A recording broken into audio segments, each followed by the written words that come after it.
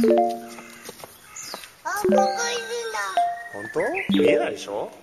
どこにいるのかな？見えないよ。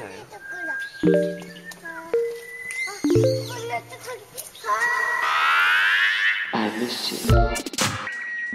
What's good, Internet? It's Monday, July 27th, and you are listening to Waypoint Radio, episode 331. I'm your host, Austin Walker. I'm joined today by Gita Jackson.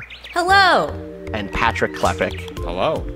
Patrick, I know you are very busy this morning because there is lots of news, and news not in the sense of a press release came across our desk or there was a big event, and that means that we all have to talk about the trailers that hit.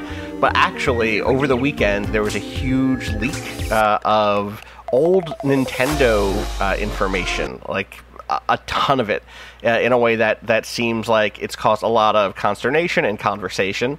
And I feel like we should just start there because I'm super curious about what happened there, what all came out, and then just also what you make of it.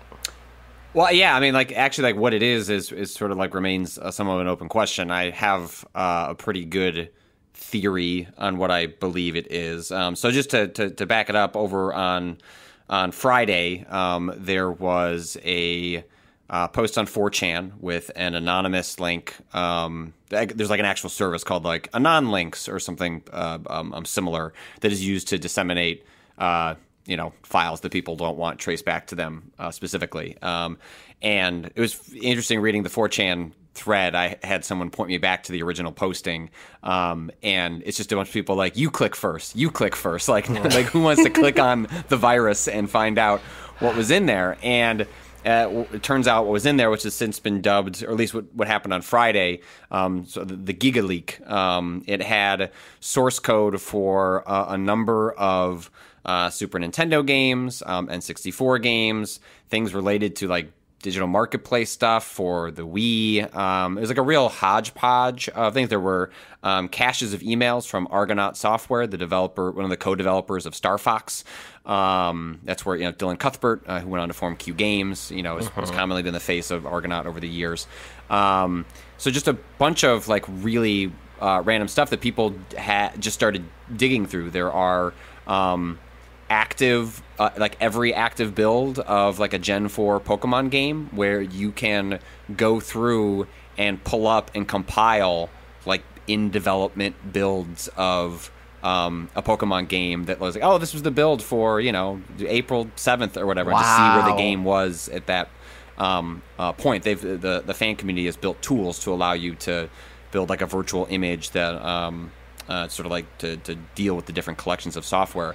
So I can't say this for a fact, but my running theory, talking to a number of people, is that there have been two major hacks at Nintendo. One of them people are probably more familiar with. There was it happened fairly recently, in which the person was also then charged with a bunch of other crimes, including some pretty gross stuff that I'm forgetting off the top of my head. But it's not. The theory is it's not that person. There was a massive hack, someone that was nearly went to prison for hacking Microsoft and Nintendo, and it was never clear how much they stole. Depending on who you talk to in the sort of rarity community and folks who pay attention to stuff, there's theories that maybe this person stole upwards of 2 terabytes of information from Nintendo. And that various leaks that have happened over the last couple of years, going back, starting with various Pokemon-related materials related to N64 source codes that came out. I had the article just pulled up a second ago. Yes, literal source code for the hardware of the N64, the Wii, and the GameCube came out in, what was this article? In May, just recently. And this stuff has been kind of trickling out. The running theory is that I feel fairly confident hearing it from enough people, even if none of them can necessarily themselves say that what happened is that this information, whether it was 2 terabytes or it was a terabyte or however much it was disseminated privately to individuals before that the original hacker was caught. And that this material is most likely now being leaked out over time. This was happening a couple of times a year. This was happening with some rarity. And then starting this past 72 hours, there have been, now it's like the Giga Leak and then like the Giga Leak Part 2. Like there's just a lot that's coming out at a really rapid pace. And like I said, it's not, this is fundamentally different than normally what you see from leaks, which is like an old hard drive is found, or someone buys there's something some on unused eBay. cutscenes, or there's like I think about like our when we covered the Sleeping Dogs 2 leak, right? Where it's like, oh, we got a very specific slice of one project where what we saw were some scripts, some schedules, some assets, some marketing materials. This is like access to data files being used in the development of builds across multiple entire projects' lifetimes. Well, and not also just it's coming like a out snapshot. raw, right? Like it's not like the Sleeping Dogs information. Like that's something that just like showed up on a CD. Like totally. Like, that was something where we like worked with our legal department, like verified with folks that worked on the project. Yes. Like left out 99% of the material. In fact, including a lot of good material that we, to this day, disagree with legal about whether we should have, that could era have. of Vice Legal, let's say, I'm still mad at for a number of things. Feel still burned on that particular project. But this is just like a bunch of stuff. This is like it just a hard drive cracked open and thrown to the wind, and it is stolen material. But on one hand, it has lots of really interesting things, like verifying that Luigi was supposed to be a playable character in like Mario 64, like seeing old man Yoshi and seeing earlier iterations of like Donkey Kong and like early like the title screen for Mario Kart. Very Is important. Old Man Yoshi like Old Man Logan? Yeah, it's really Literally dark. It's the same. I think the implication was that he had, like there were like the Yoshis have, to my knowledge, have never like had like their mythology fully like what is the social hierarchy of the Yoshis? Of a Yoshi? And like it was like, oh, actually Nintendo thought this, like there was like aged Yoshis that grew beards. This is amazing. And then this Yoshi is amazing. This is like the evolution. This is like what they first started Yoshi looking like, where it's so much more like a big, weird velociraptor, like a cute velociraptor, and then slowly gets Babe-ified, not Babe-ified. Babe-ified is different. Babe-ified Yoshi. Pig in the Yoshi city. gets less thick as time goes on, let us be clear. Well, he gets more thick in the mouth. His mouth gets thick. Nobody's really looking for a thick mouth. Our modern conception of thick is not where Yoshi trended in this. Yo, I'm not out here on those streets. People aren't shouting to me, hey girl, you got a thick mouth. You got a thick mouth. Damn. Anyway. Don't do that again. Wait, that's what? Oh my god, Hannibal is out here. We're going to get so many, I'm in so Brooklyn. many emails. I really love this leak so much, but from a perspective of an artist, it is incredible to see the process here. Yeah. I feel like that is the one wonderful thing that we are witnessing, is like the Nintendo process is such a black box. And these games, they want us to believe they come out of the Nintendo Magic Machine fully formed and perfect. But here we're seeing like iteration. I love iteration. I need people to understand that iteration is a part of the artistic process. Nothing comes out perfect. And when people want you to believe that they only make perfect things perfectly, they are telling you a lie. But it's also just like, what an incredible treasure trove for young people to go in or old people, who gives a fuck, and remix things and make new things out of these bits and pieces. Sometimes you need another artist's eye to understand the parts of the process that can still be turned into something that's beautiful and brilliant. It feels like there has been kind of a divide from the kind of archival community around this, right? 100%. So I started doing some reporting on Friday, and then like on the beach sending emails to people, like while my daughter is like swimming, like trying to like tease out this this divide you're speaking to, Austin, which was that I managed to, I've gotten to a place where I've got some folks I've talked to, and I've got some good stuff in the feature I'm working on. But a lot of people, including like notable people that, you would think like, who would I talk to in the community to like see what they would think? People didn't want to talk about this. In fact, it was a straight up sort of like, I'm not going to speak about stolen material. And sometimes I'd push back on these people and be like, well, look, I understand. Sure, yes, it is stolen. It is not the ideal way. Like in an ideal world, like game publishers work with archivists and historians to like, here's the raw material. What would be interesting to the public that also doesn't like, I don't know, like, betray the privacy or whatever of individuals that or certain parts of the development they didn't want revealed for whatever reason. Like there could be a process for this that other mediums have better ways of doing, and games has none of it. But I found like there seemed to be a real split in the preservation archival community about wanting to endorse any part of what might be interesting about this, to the point of not wanting to say things publicly related to it because it would then be a tacit endorsement of like Nintendo's not a dead company, right? Like this isn't like as someone was sitting on Nintendo's material and then, well, some decades have passed. Like, wouldn't it be interesting to see this creative process in its entirety? Is like, no, like they're an active company. They're going to be I'll be curious what the litigation fallout is or isn't of this. Nintendo is a company that is notoriously usually like wakes up and goes, who are we gonna cease and desist today? Sort of company.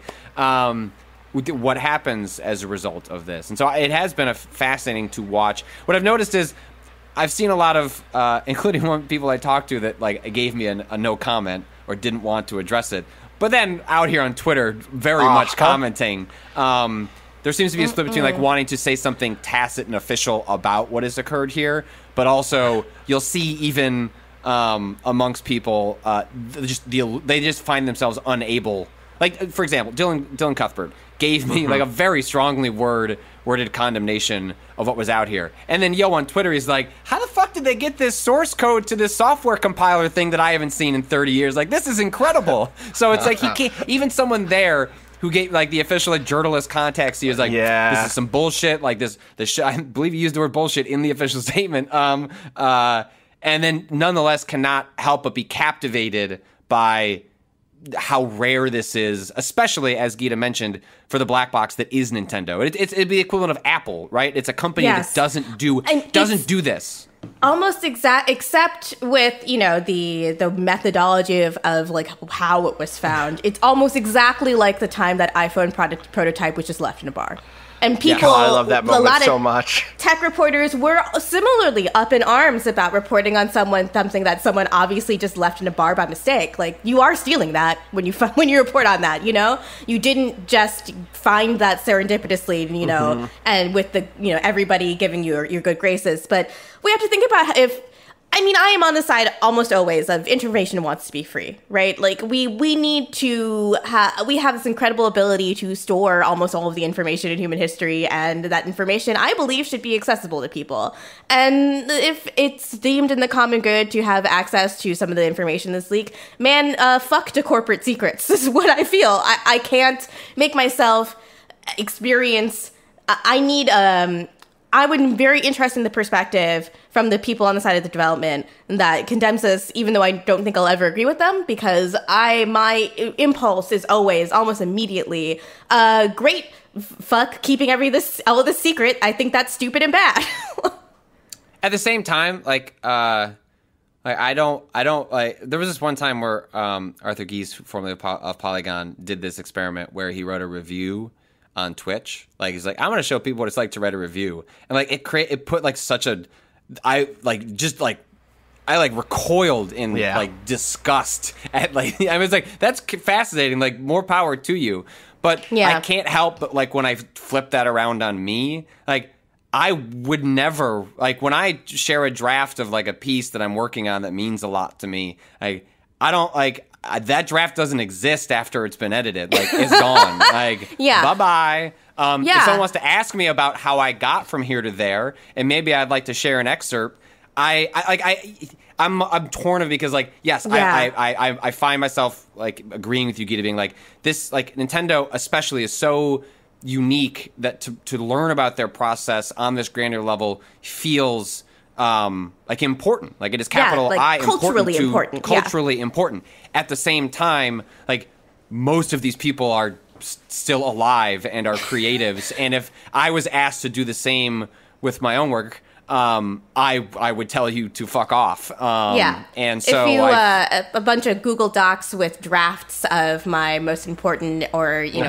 most struggled pieces I really struggled with were released on the line, I would be super embarrassed, even if people found things in those drafts that they thought were interesting and culturally and they important. would, right? They go, wow, this is like the early version of this piece that I really like, or here's something that... Here's how they landed on this really, like, phrase that resonated with me, and it turns out it was dog shit 2 drafts ago. Totally. Yeah. And that's fascinating. I mean, I think a lot about there. I think a lot about the ways in which, the letters of important people get published after they're dead because their estate finds something interesting there, which speaks back to the kind of, like, negotiated version of this that one of the two of you said was the ideal of like, oh, you work with archivists, the archivists determine what's publicly worth seeing, and the company decides da. I think that the most interesting divide here, or the clearest divide that I've seen, is very much between folks who are on the professional end of this and folks who are at the hobbyist end of this. Yes. Where I mean, there is also Discord, still the unifying. Look at YouTube. Yes, it's like blowing up. As I'm in 2 separate 100%. Discords where I'm watching the dissection of the files in real time, and it's like a mixture of like racism and memes and all the weird parts of internet the culture. Shittiest parts of internet culture, and yet it is undeniably fascinating, and they're not. I can't ascribe motivations to each individual person, but like it comes from a desire, like this is fascinating, this is amazing, this is important. Right, they're not looking for something to exploit for financial gain. They're not what's the partner relationship? Out the image of Yoshi so I get the tweets, but also to share something. I'm going to be the one who people. shares the uncompressed version of Star Wolf saying, "Can't let you do that, Star Fox," which is so smooth. Oh my God, people, please go listen to Wolf say, "Can't let you do that." Is this what you just linked? Okay, listen, if you played Star Fox, you should hear it. That's incredible. That's incredible. You can hear the room he's in. That's how clear it. I can tell you the size of the studio space. I can feel the echo. Yeah, 100%. Like I can't let you do that, Star Fox. It's so good. It's amazing. It's so good. I'm going to make that text alert now. Can that be my whenever my daycare calls me like that it's always going to be your kid's sick, come pick him up, and I want that voice to be like, can't let you do that, Star Fox. I saw Mike Micah out here, Mike Micah obviously on that professional side of the archival community works Digital Eclipse. They just put out a really cool Samurai Showdown collection in which Digital Eclipse has been doing this now for a decade, right? Like they worked on the Mega Man collection, yes. and they're doing the thing that we've wanted from all sorts of studios before, which is like, hey, don't just sell us the 8 games again. Like, learn something, like, and not just concept art. Like, do I think about that? They just did that Disney's Aladdin and Lion King double drop that had all this extra footage from the time and blah blah blah. And Mike Micah was out on Twitter basically being like, this is bad. This is bad for fans. This is bad for Nintendo. Da da da da da. But you dig through those comments enough, and someone is like, okay, but this is exciting, right? He's like, I'm super excited by this, but I think this is bad because it's a breach of privacy and da da da. And I think one of the core conversations that are happening is it different? Is the analogy of someone gets into Gita's drive or DMs and gets all of all of your unpublished stuff the same as getting into a company's files? Is a company really should we feel morally, if not legally, that a company deserves the exact same rights and privileges as a person in terms of privacy and et cetera?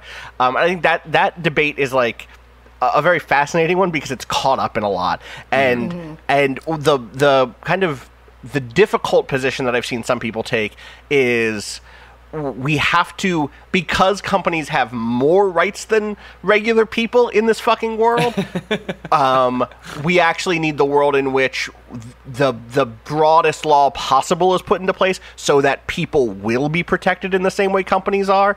Otherwise, you end up in a situation where people aren't protected, but companies are. Yeah. And I don't know if I buy that argument, but I do think it's fascinating to like work over. I know as a creative, like I would hate it if I I would hate it if unreleased Friends at the Table stuff dropped. But also, Friends at the Table is not a billion-dollar company, is not a huge... And also, if it was stuff from 20 years ago, I might be fine with it. You know what I mean? If my old... If my old notes from tabletop RPGs I ran in college leaked, I'd be like, that sucks, but okay, here it is. It's an opportunity to talk about dumb old Austin and how, and then create like a link to the present. I feel always just like, of course I feel for individual people who are embarrassed or hurt by this. Right. But I can't give a shit about a corporation. I like literally can't give a shit about a corporation, especially in the tendency of video game culture to use the passion of fans to get them to fight your corporate battles for you. Yeah, for you. And I think Nintendo is a particularly nasty way of doing that because they make games that remind us of our childhood, are nostalgic in some way. Yeah. And I just can't allow in my brain any sort of position that allows empathy for a corporation over human beings. Totally. The one thing that I think about that does feel like it maps to where I know I would be pissed would be, think about the stuff we've left on the cutting room floor of a podcast because we're shit-talking someone before, or we don't get clearance from legal. If I think about the things that we are not able to... There's stuff that I wish would leak out, and there's stuff that there's stuff that I wish would leak out, please. But there's also stuff that I know if it leaked out, it would burn bridges that I don't want to burn, or it would hurt people. It would put people in harm's way that I would not want to put in harm's way, and that we decided not to put in harm's way because of XYZ reason, right? There's reporting that we've done that at the end of the road we just said, you know what, we can't do this because XYZ reason, or because we don't want to platform this person, or because whatever. And there's a degree to which that part of it, and Nintendo is not doing that work, certainly, but they do have relationships with partners, and they do have... There are individuals who are making these things, and I don't know what's in this leak all said, right? And so I'm super happy to look at everything that comes out, but I would not be surprised if a week from now we get word of like, oh, there's some other really weird personal stuff in here. Oh, this reveals some sort of, internal relationship that fell apart, or a relationship with another company that is ongoing, but that Nintendo has been gotten the way better end of that deal, and they were really happy about that on the inside, and now that relationship falls apart between those two groups, or whatever. Like I don't want to see employee reviews. You know what I mean? Like, there's definitely a world in which if there's the right stuff in there, people do come away feeling shitty about themselves or their own work, and that's the stuff that's like, I know I'll feel bummed when I see it. I'm still on the side of leaks like this being something I'm comfortable with from big corporations. And I know that makes me a hypocrite to some degree because, again, I wouldn't love it about my own work. But I'm also a realist about hypocrisy in the sense that I do my best to be aware of when I'm being a hypocrite and target that hypocrisy versus... I think one thing that I mentioned when I was pushing back on someone who eventually declined to comment to me was, well, look, let's be real here.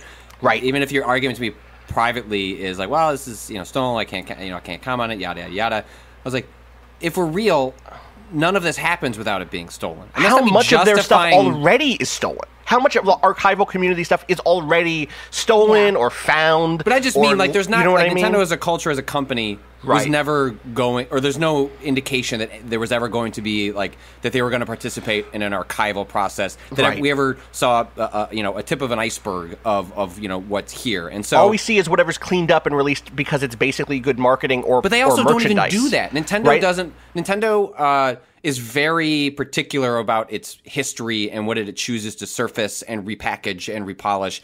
But it actually, it doesn't do documentaries. It doesn't do here's This old is why artwork. things like Iwata Asks was so interesting, was because it was like the closest rare, thing you had. Totally. Or they did that. I think when Mario Maker came out, there was like a 4-minute video of Miyamoto being, oh yeah, here are the notebooks that I first designed. Yes. And that was like, whoa, look, here they are. And that was 4 minutes. That wasn't anything. And it was as dressed up and clean and marketable as possible. And the same thing, I think Iwata Asks is a little more conversational in that sense.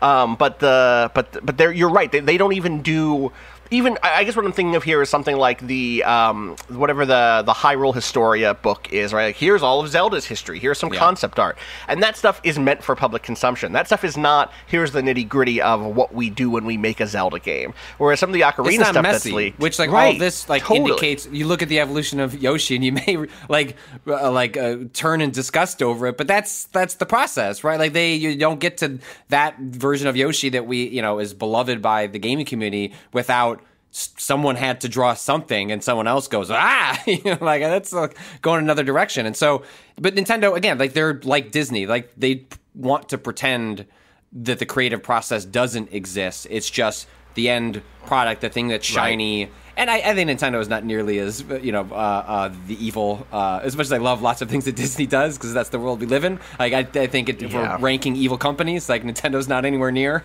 the level of Disney. Disney's a whole other fucking level. But, like, Apple, Disney, Nintendo, they operate in a sort of culture. It's like, don't think too much about, like, how we got there. Just enjoy the thing that's there. What's Miyamoto's quote? Like, about delays, where it's like, you can delay a bad game until it's good.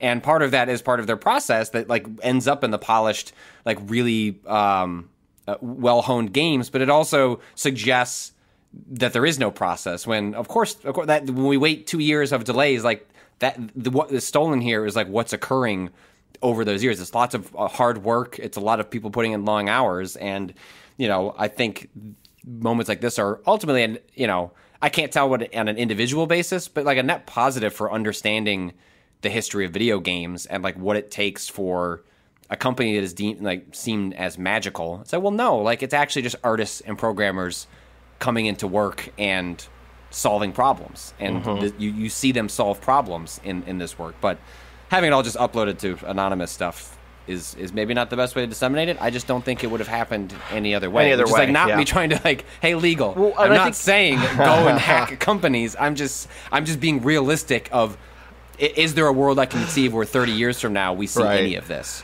These Zamero voice, allegedly. I think maybe even the more interesting conversation at this point is like, all right, now what? What do we want to see happen now that this information is out there? And I know Nintendo is going to be litigious about this. I know that I believe that you said the presumed original leaker has already been charged with stuff and yeah, I think they're on house arrest. Like, sure. What's been interesting is like, but where does Nintendo end up drawing that line? So they haven't sent me official comment. They will not comment on this. Of course. They will not issue any sort of condemnation, because at this point, had they chosen to, they could just do what the NFL does. They could just do what like a band will do when Trump uses like a piece of music without, like they could have all of this stripped from Twitter. Like it could all just, in an instant, they just wave a legal magic wand and the clip you sent us, the screenshots, they all just disappear. But what they would do would force them to acknowledge that it exists. It would force them to, like, my guess is they will largely ignore the people losing their minds over little discoveries about Super Mario World and Star Fox. They're just going to, they will have a longer view of it, which is great. No, everyone, that's all going to happen, and then 2 weeks from now, everyone move, or really these days, 48 hours from now, they move on to the next thing. The question is, does the drumbeat of those leaks force them to like kind of hit the nuclear button? Because if they do force everyone to take that stuff from Twitter, they're going to create a backlash of people. Hey, we love your games. Like, we didn't do this. We're just appreciating what's here. What I do think will happen is more like foundation, like a sort of like concrete examples of what can happen with stuff like this is source code is probably going to aid things like the emulation community.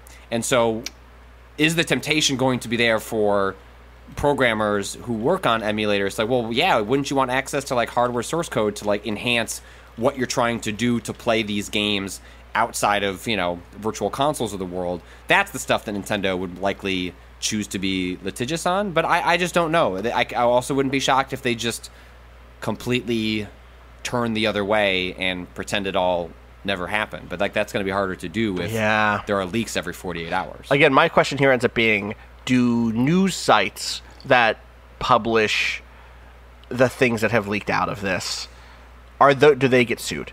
Do they get cease and desist letters? They probably do.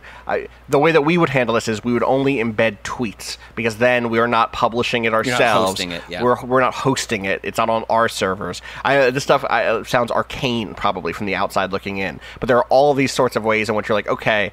You shift the legal burden to Twitter. Yeah, just to Twitter. Yeah, the example that happened here was, I think we got in trouble once at Vice for publishing a photo of Tom Brady, I want to say. It was a screenshot of a YouTube video. It was a screenshot of a YouTube video. We should have embedded not us on this call, but someone at Vice should have embedded the tweet, because then it's on Twitter servers, not on Vice.com. And that opened up Vice for legal action, because it was a screenshot of a YouTube video instead of... There was a point at which we were trying to do... we're doing an article on board games, and what was recommended to us in that case was, can you take a screen... For the header image, can you take a screenshot of an eBay listing for this board game? Because we didn't have a press kit for this, like, defunct board game that no one had made in years. But you don't know, maybe some litigious lawyer owns the rights to it and would be upset if you published the logo as Google the header. He's like, oh, yeah. Here's Get some out money. the form Here's letter. $5,000. I'm going to get this. People are like Vice that. will There's settle.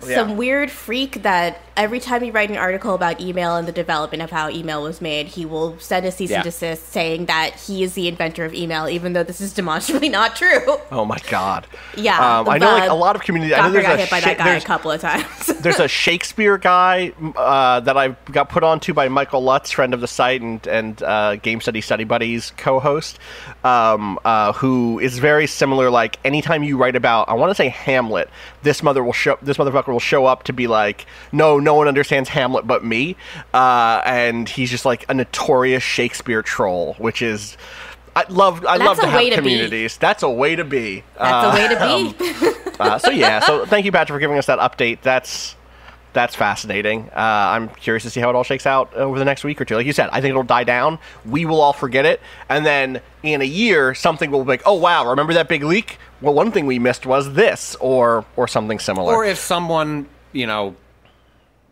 starts to take the things, I can see them knocking down like whack-a-mole, or if people are compiling source code and releasing builds that people can, like, it's always the hosting of a file, right? Like, Nintendo doesn't care that you run a blog that explains the Super Metroid sequel that you're making. It's the moment you click upload that they suddenly care. And so that's why my guess is you're going to see folks go private over like work they're going to do related to this, because if you do it in the public eye, all you're doing is opening yourself up to Nintendo's sort of like legal team. Whereas if you want to make like an emulator that's like aided by source code, like, go do it, release it, and then the internet does its thing. But yeah, I'll be genuinely curious to see what they. Like I said, my money's on them pretending it doesn't happen. Yeah. Patrick, before we let you go, I know you saw more Halo Infinite. I did not. I know you rewatched that Halo Infinite footage with I rewatched that Halo 343 footage with two people from 343 speaking over it. Yeah, they're not a couple hours after the Xbox event. I had E3 wasn't this year. Traditionally, often what happens is like you go to these press conferences, and then a lot of times, like Austin and I, like will go to the press conference, and then afterwards, or like later in the afternoon, like they will tear down where they had the press conference, set up a bunch of TVs and conference rooms, and you can go and play some of the games, talk to some of the people. And this was sort of like an equivalent of that for Halo. And it's like, hey, we're going to live stream some people talking, and you can ask questions over. It was like they set up a Discord channel for the meeting. Like each like meeting had its own Discord channel. So I went into mine, hung out there with Brad Shoemaker. They had a private video feed you could watch where two folks from 343 just spoke over the same. It didn't look any different to me. Sam Makovich over at Ars Technica said it was the exact same thing.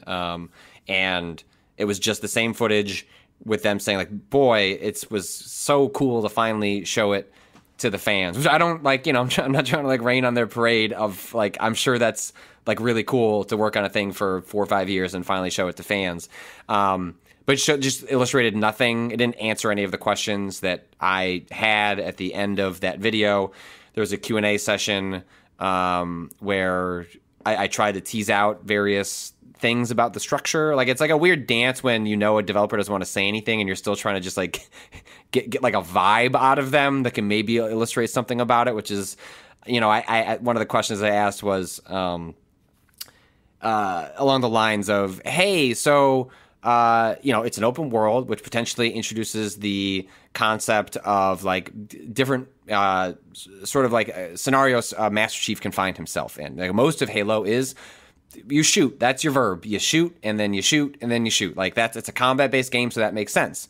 But in an open world, there's going to be a lot of downtime. Like, is this the kind of thing where, like, I'm going to find, like, a little farmer and they got the Covenant coming to take their crops and I'm gonna shoo them off the farm? Like, is there, like, an opportunity for, like, a sort of a larger tonal palette in Infinite, even if you can't speak specifically to there and, like, oh, well, yeah, there'll be lots of quiet moments. And I was like, okay. So it was like, I was talking about this with someone who works pretty high up in video games to like bounce off my thoughts on like what happened here, and their feedback on it was because they've worked a lot in communications and PR and like rollouts of various games, is that they whatever 343 or Microsoft, like, hard to know where that split happens, their idea of what they thought people wanted to see from this game turns out to have been like pretty different than what a lot of people wanted to see from that this game. And those answers may be in that game, but that the first impression, like the most important impression, like was fumbled so poorly that they're going to be fighting this every day until launch. Until like those launch, screenshots, they're going to be fighting at, like, I'm not going to be surprised if, like, in a couple of weeks they put out, like, updated screenshots that are specifically meant to emphasize lighting to, like, show, like, look, there's more going on. Yeah, I definitely saw some folks saying that part of the reason that stuff looked so bad was because those areas were not lit well, which is, like, a weird... I don't know that that's the safety valve from this discourse that you think it is. Do you know what I mean? Like, yeah, or like I saw that someone's, like, Microsoft said, oh, it was a build from January, which would make sense to the degree that E3 demos are planned, like, well in advance. Well in advance. Like, they are thinking about E3 demos 6 months before E3. They are specifically constructed to be an E3 demo. And they spend time polishing that. It's the equivalent of, like, you make a vertical slice at the beginning of development to prove this is what we want to do and we'll build it out. And then you'd make another vertical slice for your demos to prove, well, this is what the whole game will look like when it's finished. And so it being a January build is not shocking, because that's, of course, where they would start to figure out the story they wanted to tell in that 8 minutes. But I don't expect the game to look... It'll probably look better, but I don't expect it to look fundamentally different between... It's 4 months from now. Like, the game is what it is to some degree. I just think... I maybe they just assumed there was more of a well of Halo... I don't know what they were thinking, but I feel bad for that team, given that the backlash has been, like, pretty... Like, it's not going to turn into a meme. It's, like, really bad. It's the return of the dude Wall from guy. Perfect Dark. Wall Guy. Yeah, Wall Guy. Classic. Wall Guy I've seen was... that. It took me a while to see that people were spamming, like, the... I don't know, like, what's that raise the Banshees? Is that... No, Banshee's one of the vehicles. Yeah, like, the Brute. The Covenant and the Brute, right. They Brute. kind of look like... like a lot of, like, gorillas and things like that. They're, like, kind of ape adjacent. And they've been pasting that guy's face everywhere. Yeah, there was specifically a Wall Guy Brute, like, comparison photo, and that's the roughest. The Wall Guy, for people who don't know, it was there was a screenshot from Perfect Dark Zero, one of the launch Xbox 360 games, that just looked rough for the time, and I'm still obviously now looks kind of rough. But comparing that to a specific screenshot of a Brute, which is a big, hefty, fighty guy from Halo, and it's so funny how much, like, the armor matches up. The whole design is like it looks like they're facing off against each other in a way that's like, oh. The Brute has found Wall Guy. It's like, it's my turn now. And it's rough. And frankly, I think that it's tough because we know that console is going to be able to produce stuff that looks good. Like, that's not a question. I think it's more or less been, like, just settled. Like the PS5 is going to look it's going great. to have arguably more raw horsepower for whatever that means. Like whatever the fuck that means. Yeah, who knows? But like, it's not like 10 years from now, if we look back, it's like, oh yeah, like the Xbox Series X had like a little more going for it than the PS5 did. Like, it's not a question of whether it's a powerful box. Totally. And we'll see which games on whichever box like do more with what they have, and who the fuck knows. A lot of my favorite games from this last generation were Switch games, and that's a console that certainly did not outpace its competitors. Breath of the Wild, is going to be, potentially Austin Walker's favorite game of all time, and that was a Wii U game. And it just happened to come out on Switch. It's a Wii U game that came out on Switch. Exactly. It's a Wii U game that, if you've looked up what Breath of the Wild looks like on PC now, speaking of illegal Nintendo, listen, if you dump your own BIOS and you own the game and dump that, then it's totally legal to do, to play it with an emulator. That's what everyone's doing. I have a Wii U right there. I could grab that right now. It's not the BIOS. It's some other thing that's on the Wii U, because I also looked into this for Xenoblade Chronicles X recently. I haven't done it yet. But Breath of the Wild's it looks HDR, so 4K. Good. It looks unbelievable. It's one of those things where Breath of the Wild on PC. Like, Nintendo can't. I saw this argument happening between some folks on Twitter over the weekend. Was that guy Shinobi? Like, he's on Reset Era and one of the mods there, and is always posting beautiful screenshots of video games. I know he works in games, and I forget the studio that he does work for. But he was getting in with somebody about Breath of the Wild, and like, wouldn't it be awesome if that game was, ran on better hardware, was 60 frames a second, like, had all the trappings of, like, a Microsoft Sony console? And the person was pushing back, and I sided with that person. I was like, well, then Breath of the Wild wouldn't exist. Like, Breath of the Wild is a product of the way Nintendo does, designs their hardware and software. So we just have to live in the world where you got to go through the effort to play that version on a PC, because part of Nintendo's process is, like, they arrive at a Breath of the Wild because their hardware it does. Breath of the Wild doesn't exist if they make traditional boxes like they used to, like an N64, trying to keep up with everybody else.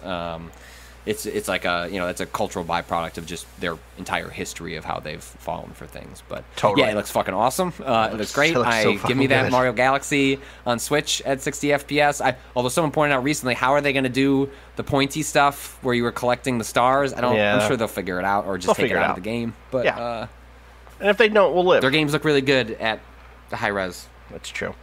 All right, we should take a break. Patrick, thank you for joining us. Gita and I are going to anchor the rest of this podcast. All right, we will BRB. All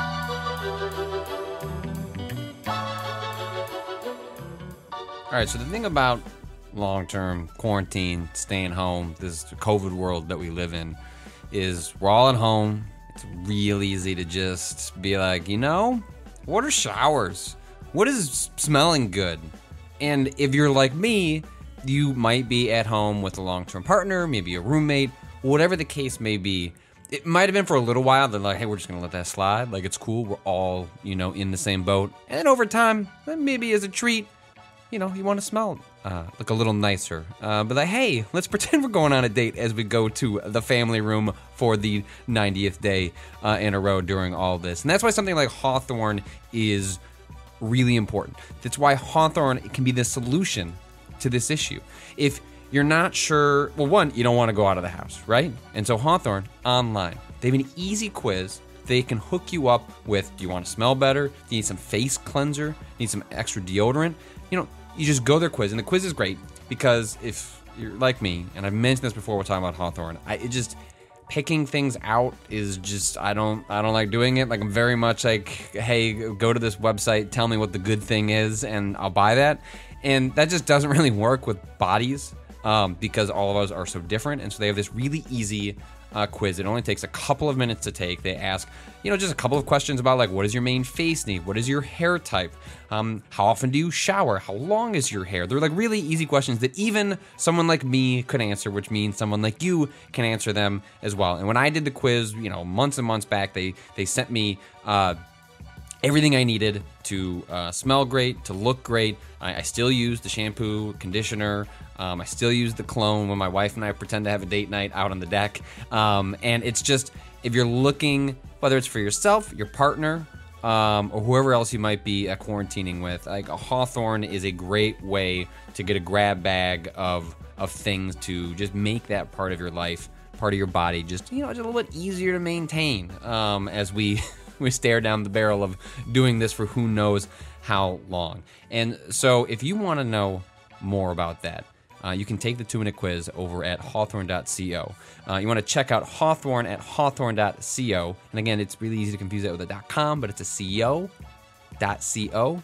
And use the promo code Waypoint to get 10% off your first purchase. Now, if you order it and it turns out, actually, this is not my thing, I don't want this anymore. Hey, it's free shipping and then free shipping back. Ship, free. That's Hawthorne, HAWTHORNE.co, and use the code Waypoint to get 10% off your purchase. Hawthorne.co.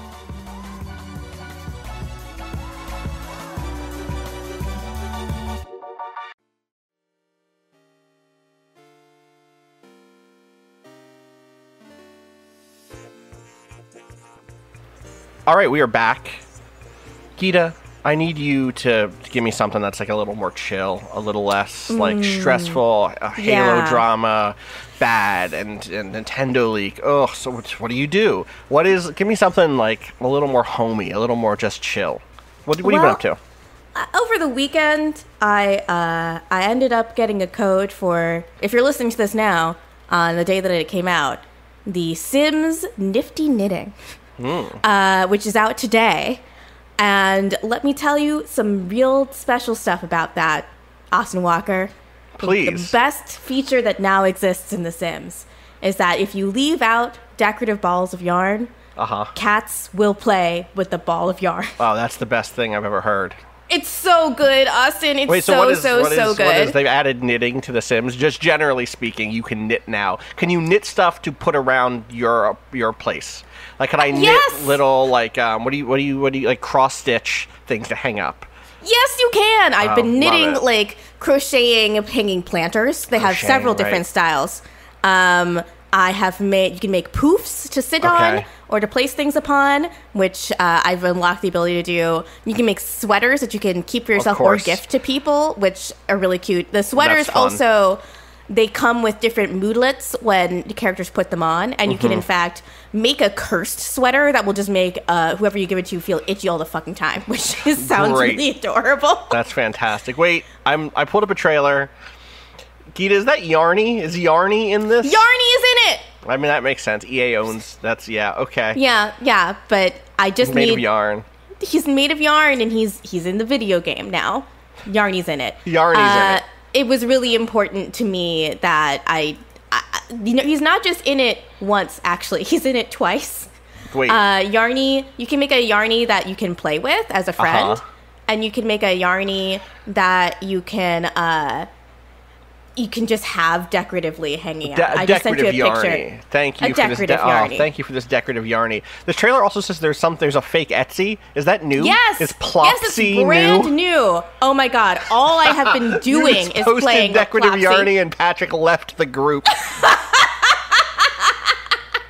He doesn't need to see that shit. Get that shit out of here. I wanted to show you just like the vibes you get. Oh yeah, I love this. Yeah. Literally, I think the only thing is that they autonomously knit too much. If you select any seat and time from to fucking there, go. I got my hands to go. I got to do something. So a sim, instead of autonomously drinking water all the time, now will just autonomously knit constantly. But it does lead to these like really, really cute moments, like that sim's just in a rocking chair. Rocking chairs are also new, and they can rock back and forth and just knit peacefully. Here, one sim is teaching another sim how to knit, and I like the sort of unsure animations there. Yeah. I think they're really, really cute. I'm doing? Yeah, is this what knitting is? That's how I felt when I started to learn what knitting is. I created a group for the sim called Knitting Circle. You can create clubs in the sim. Hell yeah. So the things that gain us club points are knitting and just being friendly and listening to music. I love that. I love that. I don't know why I'm so obsessed with fake Etsy. I guess partly because I'm curious if it... Does it interact with the rest of the Sim stuff? Because like right now, I know one of the ways that people make money when playing The Sims is they like, oh, I'm gonna be a novelist or like a writer, and that's like not a job. That's not a job where you so. In The Sims, there's a bunch of ways to pay your bills. One of them is to get a job, and when you get a job, you have a schedule, and that means you leave the house on your work days.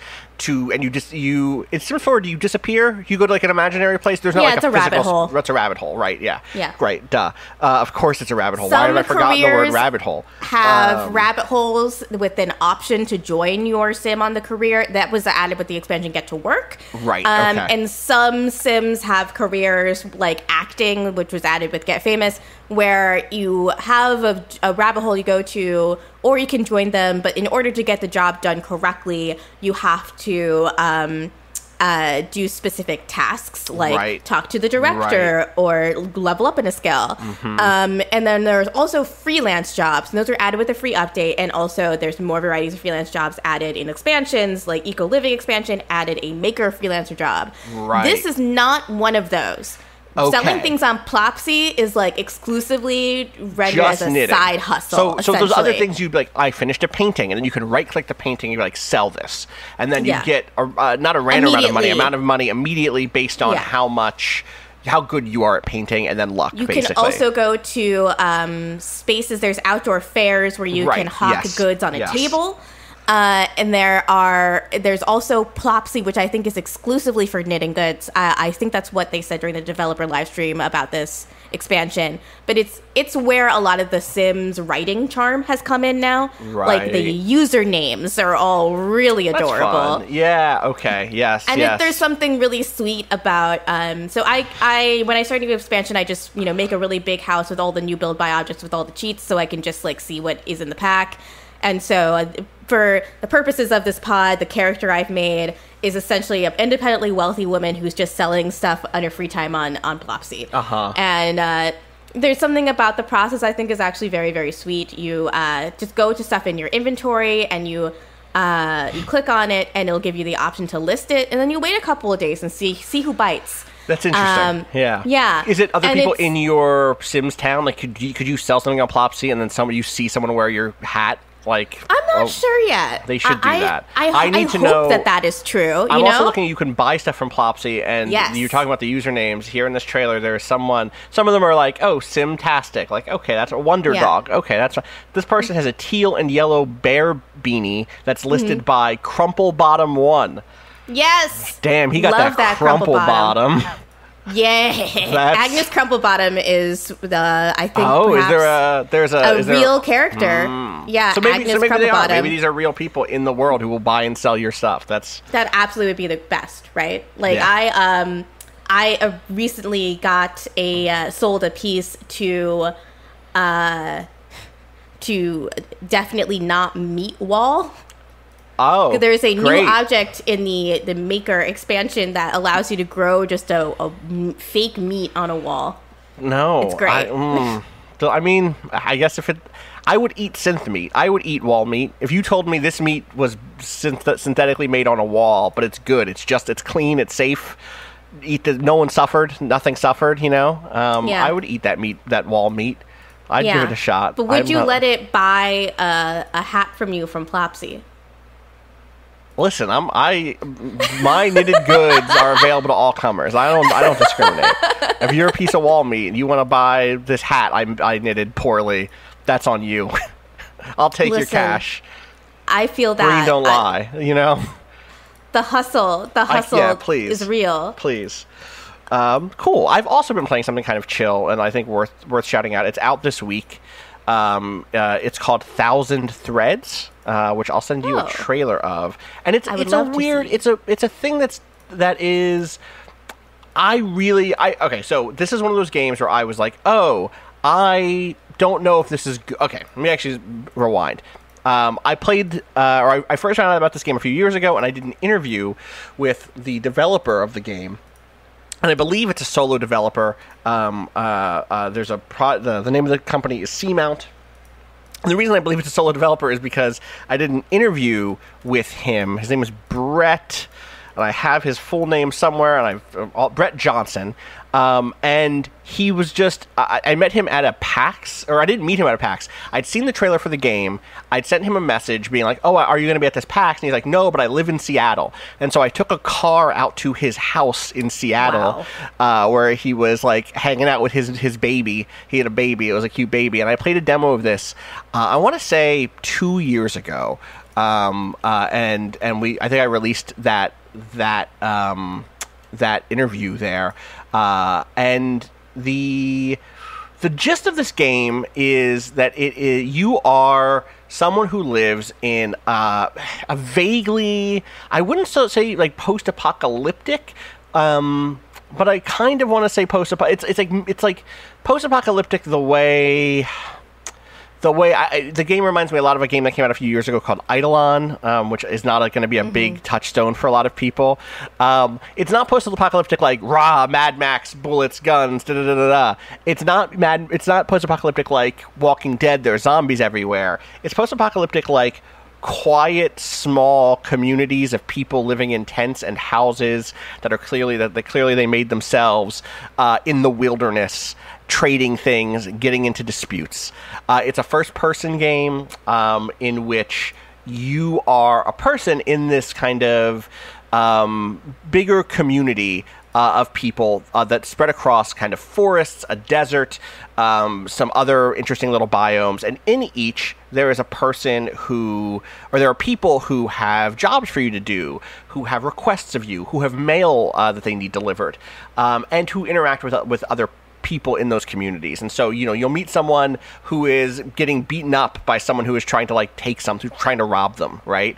And you be like, okay, I'm going to intercede and try to like make nice with this other person, and that means that they'll like me a little more. And then maybe if they like me a little more, they'll basically buy this stuff from me for a few more bucks when I try to sell stuff to them. So there's this whole systemic thing happening around culture and community, and that system stuff does not fully bring me in because there's just not too much to it. It's kind of a superficial system that's meant to, what it does do is put into play the sense that the characters are doing other things, but they're not ever doing anything particularly deep. Like no one's building anything, no one's working towards any final end goal as far as I've seen.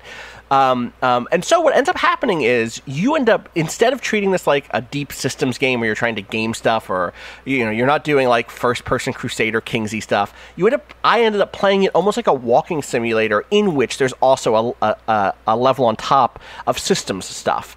So instead of it being like, I'm going to go around and try to make friends and enemies, it was, I'm going to walk around these beautiful environments, and also I'm going to learn about this place. One of the big things you end up doing, there's three big actions that you're doing in this game. One is collecting stuff and crafting stuff. It's not like what was the game that we both played a little while ago on Epic? Was it Beyond Trees or Among the Trees? Among the Trees. It has kind of an Among the Trees look in places. It has that kind of like saturated color vibe in certain places, especially. But it is not like a survival game in the sense that you need to worry about hunger or worry about your like housing or whatever. But you are picking up flowers and pieces of wood and developing tools and upgrading your weapons to protect yourself from bears and wolves, and to get through the environment. Like, okay, I need to upgrade my pickaxe so I can destroy this big boulder so I can get into the next area, basically. So that's one of the things you're doing. The second thing that you're doing is delivering mail. Pretty early on in this game, for me at least, I found a dead postal carrier. There was one mail carrier in this entire world, and they are going around and delivering the mail, and you find them and you find their letters, and you can and should open the mail and read the letters because there's a lot of world building and interesting character stuff between the characters who live in this world, and that stuff that's just like sad, parent-child beef, or really, uplifting these two old people found love late in their lives stories. It's a lot like reading the dialogues or the emails in a Deus Ex, or reading letters in Dishonored, or that style of storytelling. And then you're also delivering those letters. I definitely also got a letter at one point that was like, "Hey, I think someone's been tampering with these letters. Do yours look like they've been opened and closed again?" Lol. Yeah. Whoops. And the third thing is you can find these ruins all throughout the areas, and the ruins all have basically, you found artifact, and then when you go turn in the artifact, you turn it into someone who's like collecting as much as they can about the world, and they are like your what is his name from Animal Crossing? How am I forgetting his name? The Which owl, one? the owl, your museum owl. Holy What's his name? shit! Holy fuck! shit! What's his name? It's been Oh, too no. long. I haven't been to my town in a long time. I have to admit. I know, this is me either. I thought about going this Blathers. Our friend Blathers. So you can you can go turn this into the kind of a humanoid Blathers who'll be like, oh, this is really interesting. This is from the great empire that came before, where da da da da da. So it's sort of like when I say it's post-apocalyptic, that's part of it. So you're finding these ruins, and there's a story being told through the artifacts that you're finding that is about this community coming together from a kind of diaspora of people. Fleeing from something, and then as you kind of put it all together, you start to understand a little bit about why the people are in this place. That stuff works for me, but it's hard to recommend this game on just the. I don't think you should come here for like high quality storytelling, or you should come here for interesting combat, or even just raw. Like, this is not a traversal puzzle game necessarily. But what I found was, like, 2 hours in, I'm like, I don't know if this is panning out. I'm a little bummed on it. Like, it's not really landing for me. And then I put like another 5 hours in it that night, and I just like realized I really like being in this space, or in these spaces. I really want to, like, there's no fast travel in this game, and I was probably a 30-minute walk away from one letter, delivery spot to another, and I was like, I'm just gonna have this on. I'm just gonna do this while I have like TV on in the background. I just want to walk around nature. It's such a pretty environment. It's so many like really beautiful places. Everything has just a sense of not wonder. It's not like, oh, the wondrous sublime of the outdoors, but there's a real placeness to everything in a way that I did not necessarily expect. It's the sort of game where if you're in the right headspace, the simple act of wandering onto an old graveyard can feel meaningful. And it's also just so. It is, for me, it is rare to play something that has such a well-developed sense of tone. I'm coming off of the last big game that I played was Ghost of Tsushima, which had its tone all over the place. I think it was a very confused game about what it believed or what it was trying to communicate tonally and, in terms of kind of thesis. And because those two things were out of joint, I never really felt. I played that game. I liked playing that game. I put a ton of hours into that game. But because of that disjointedness, I never really got to feel a sense of like ease or comfort in the space, or like I never got pulled in that way. And with Thousand Threads, I just like. Yeah, I just want to sit in this. I just want to like be in this desert. I want to like walk through this snowy area and look at these deer and frankly, I do think that at a certain point the degree of like crafting stuff did work on me. The idea of like, okay, if I just get 8 more of these flowers, I can upgrade my health a little bit more or whatever. Really did like work for me in a way that I did not expect it to, given how little that side of the game actually matters. But it gives you like it gives that part of your brain something to chew on while you're wandering through the beautiful wilderness. I should note that it's colorful and sort of flat shaded. It looks like I wouldn't say like a cartoon necessarily. It actually reminds me visually of Umurangi Generation. It's a kind of that same similar, very limited. Yeah. You know what I mean? Like it's the beginning of it's games made by people that definitely really liked low poly CGI, but are using that style in a new way. Where it doesn't exactly replicate what it was, but it takes like the gestures towards what a person looks like, and then keeps that as a gesture as opposed to fleshing it out. Yeah. And I mentioned that there are like little side notes. So part of what you're doing is like, there are lots of ways to get what you need to craft your upgrades so you can explore more, or so that you can buy what you need to unlock a gate or whatever. And the reason I say I mostly did the crafting and exploration stuff is because I'm actually leaving out something, which is I definitely did do a bunch of like these procedurally generated jobs for people, which tend to be things like, oh hey, I really wanted to bake a pie I baked this pie for my cousin, but I don't have time to run it over to her. Can you just do that for me? And so, like, you can totally do the thing where you accept that pie from that person and then bring it to the cousin and deliver it, or go sell it and then make the person who you took the job from mad. Like, there is stuff happening there, but I didn't find that I had to engage with that stuff in any big meaningful way.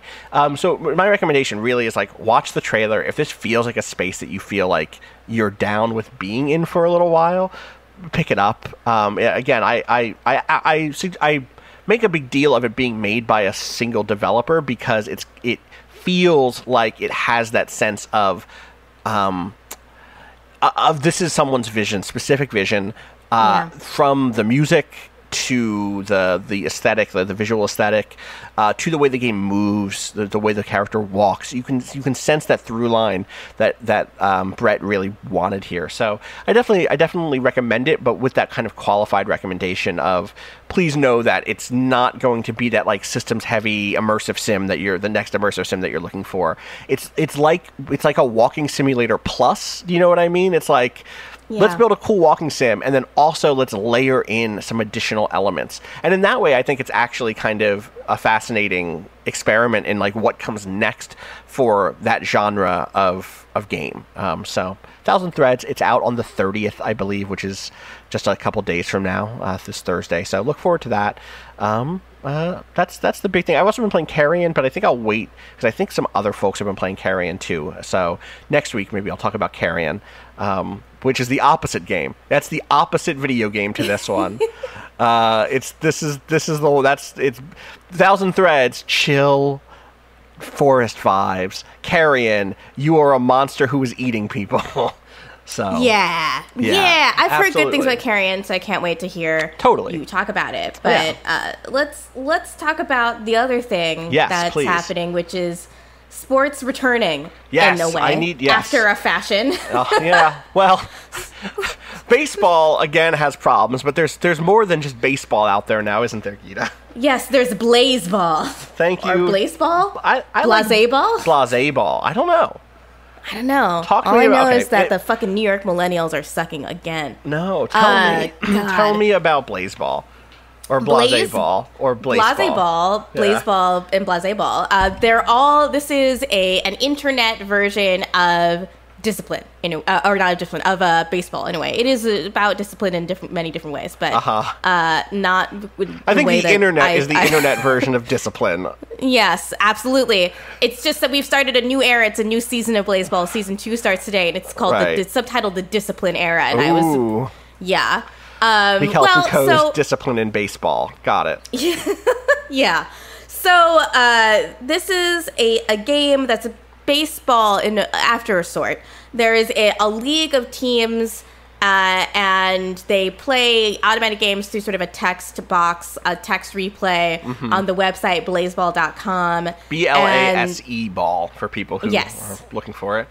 Yes. And, the matchups are randomized, and they are, it's bottom of the fifth, and who's playing right now? It's Fridays and the Millennials, and this matchup has been, like, contentious for me. They're slightly better than the Millennials, which is the New York team. The Fridays are the Hawaii Fridays, the Hawaiian team. Dominic Marijuana is batting right now. Is he good? He should be good. No, he's always sucked. He hit a fly out to Elijah Venezuela. He's always getting it out. Like, he's always first up to bat and getting it out. This is fantasy baseball, but fantasy baseball. So there's an extra aspect to the fantasy I'm signing here. up right now. The teams available to me to join. The Kansas City Breath Mints, not to join, but to pick my favorite team. The Baltimore Crabs, the Miami Dale, the Chicago Firefighters, the Boston Flowers, the Hawaii Fridays, the Seattle Garages, the Breckenridge Jazz Hands, the San Francisco Lovers, the Yellowstone Magic, the New York Millennials. That's what you are. You're Millennials. I had to pick my home team. Yeah, I got you. The Canada Moist Talkers. I don't love the Philly Pies. The Charleston Shoe Thieves. The Houston Spies. The Dallas Steaks. The Hellmouth Sunbeams. The Los Angeles Tacos. That's what the Los Angeles Tacos tweets I saw were about. Okay. Yeah. The Hades Tigers and the Mexico City Wild Wings. You gotta do. Come on, you can't do Mexico City like that. Come on. The Sunbeams used to be the Moab Sunbeams, so I guess they got moved. So there's this other aspect here of this game, which is that you bet, but you don't bet real money. You bet coins. So this is like a salty bet style thing where you have. Okay, I have 250 coins currently. Yeah. So you can do a whole bunch of bets now. If you go to place bets, those are on the upcoming games that are now. Once the games start in an hour, they post the upcoming games. Yeah, literally just. We are in. I'm with you. I'm a New York Millennial supporter. We're in the Chaotic Good division. Yeah, there's a good league and a rough league. division. Yeah, it seems like a rough division. Yeah. But they were like dead last in the standings, like within their own division and elsewhere last time. But the thing is, we, as players now, we are empowered to create change in a way that we are not in actual baseball. With our winnings, we can buy tickets. And with those tickets, there are 100 coins each. You can buy tickets for decrees or blessings. And they've changed, they've added a lot of blessings and decrees since the first season. The first season, the decree that won was to open the Forbidden Book. And I am assuming that's why the Sunbeams got moved from Moab to Hellmouth. Okay, wait, we have to slow down because you went from you can buy tickets to vote on things. Yes. Can you tell me what is being voted on now? Because I don't have election. I don't have voting rights because I haven't spent my money on it yet, apparently. I'm so sorry. You got to buy a ticket.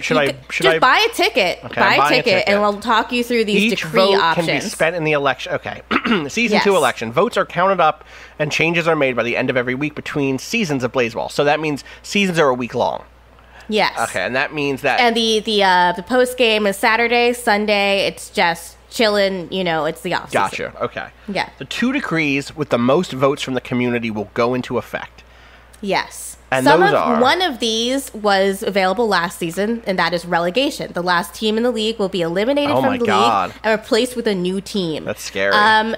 Popular evolution. The team with the most fans will evolve with a capital E. Don't know what that means. Don't know what that means. The third one here. Peanuts.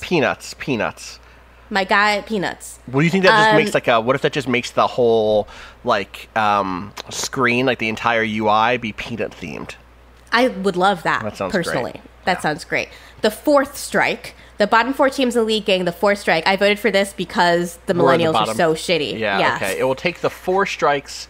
It will take 4 strikes to strike out any batter on this team for the following season and postseason. That's unbelievable. That's so powerful.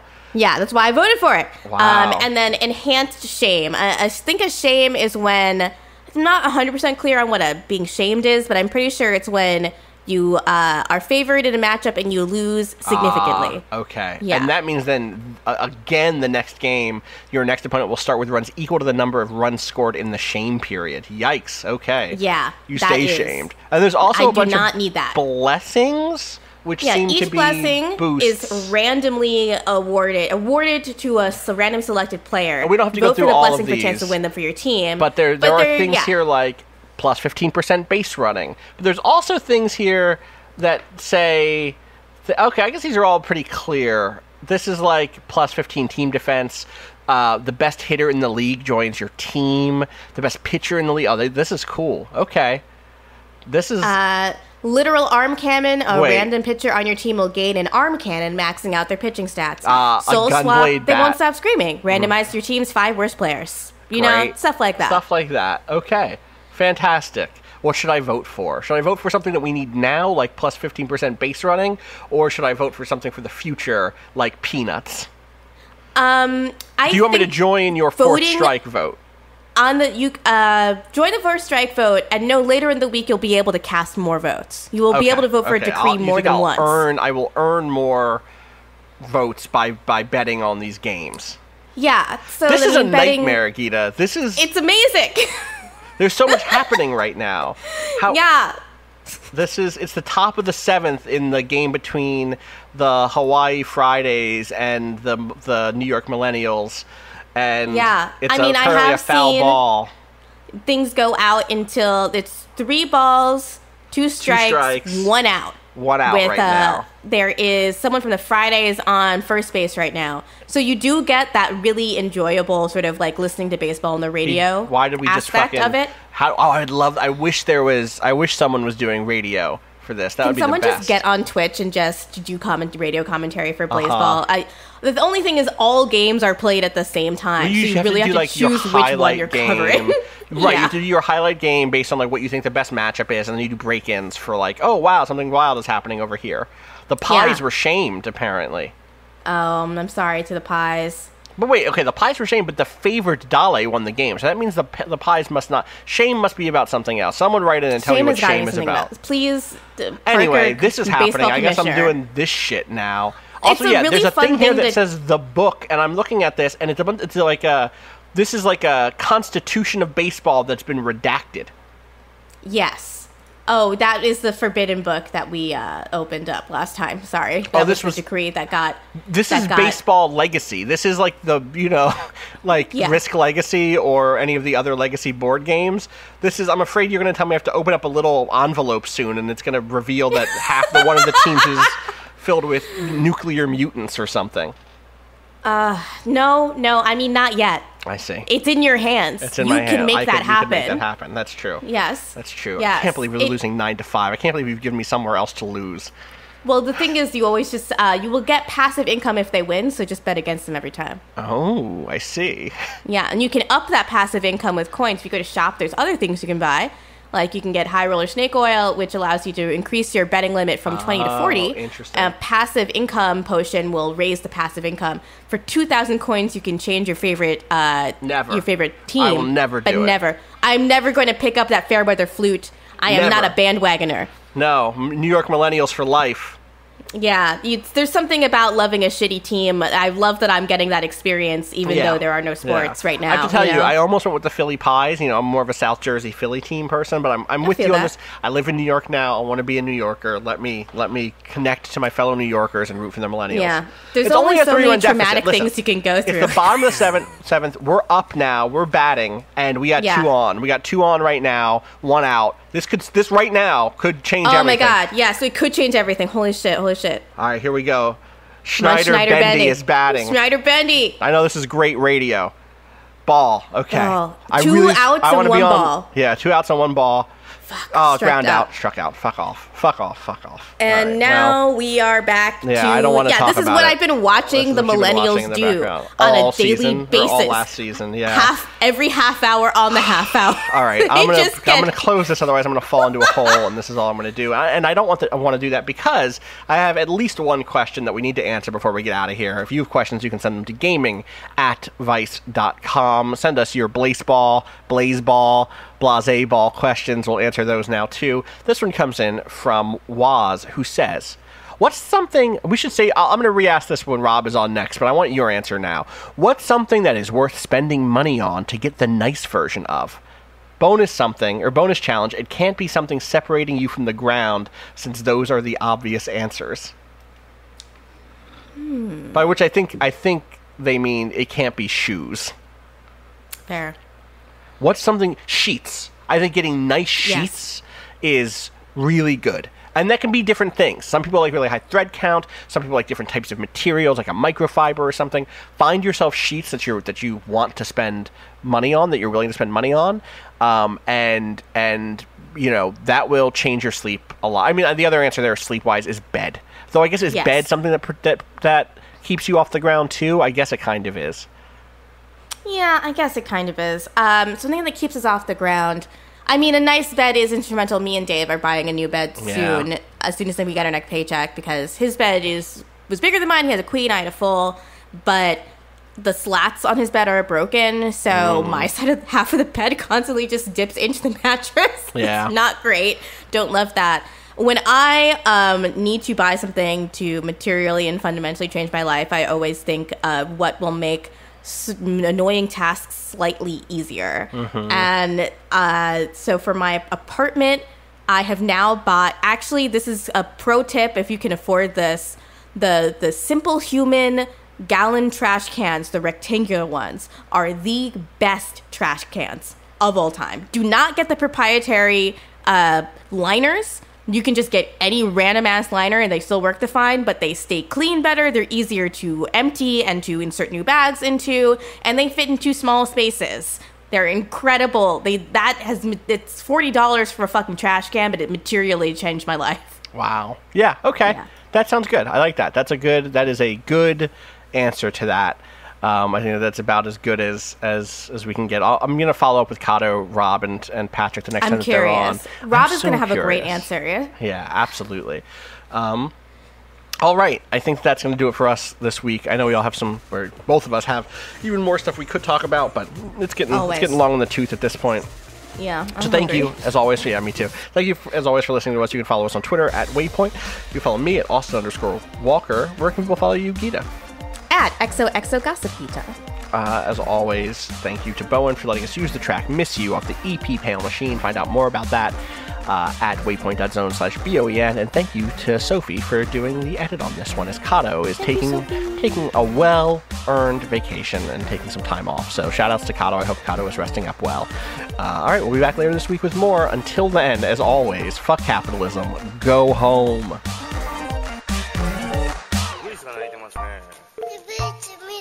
ねえどこにいるかな本当見えないでしょどこにいるのかな見えないこんなとこに。